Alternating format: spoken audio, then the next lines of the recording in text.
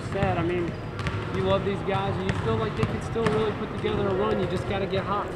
Yeah, I mean, we didn't play poorly on Wednesday. Our defense wasn't real good, but we scored 90 points. I mean, we're an exciting team. We play fast. Right now, scoring is not the issue. It's you know, we got to just shore up our defense. Where earlier in the year, our defense was really good. But I love our team. We had a great practice today. We've had a great week of practice. You know, our energy's really good. We need to get a few in a row. We need to win a few in a row. We've had a good win against Cincinnati, lost to Houston. We just got to get on a roll and get on a streak of a win streak is what we need. It seems like in this conference, too, I mean, almost all these games come down to one-possession games.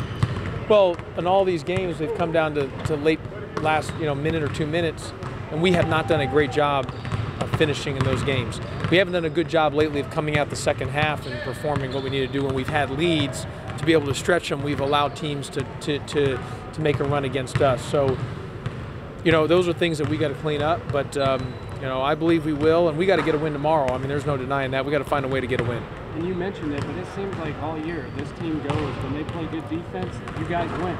Well, our identity has to be on the defensive end. We've got to get it done defensively, and we're a better team when we play great defense. And when we play great defense, we're a team that can win games. It's got to start from our defensive end. Look, we're one of the 5 or 6 fastest teams in the country, one of the leading points per game team in the country, pace of play.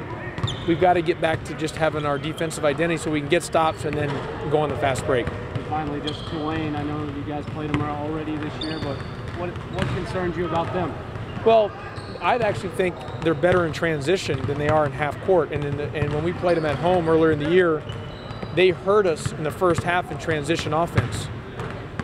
Second half, in the last 8 minutes of the game, we held them to 2 field goals, and we got 8 stops. 8 key stops in those last 8 minutes, and we held them to 2 made field goals in the last 8 minutes of the game. And that's what won us the game. And that's where we were able to pull away. And we got to do the same thing this game. We're going to have to play great defense.